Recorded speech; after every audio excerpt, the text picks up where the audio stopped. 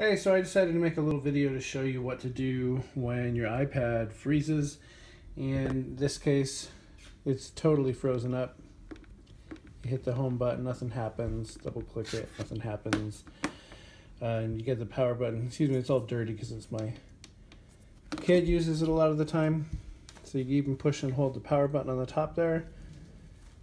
Nothing happens. No slide to power off or anything.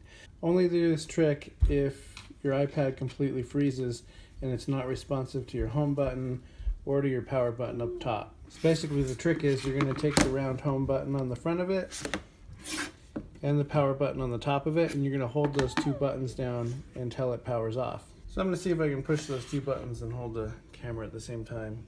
Kind of show you what the screen does. It's going to power off,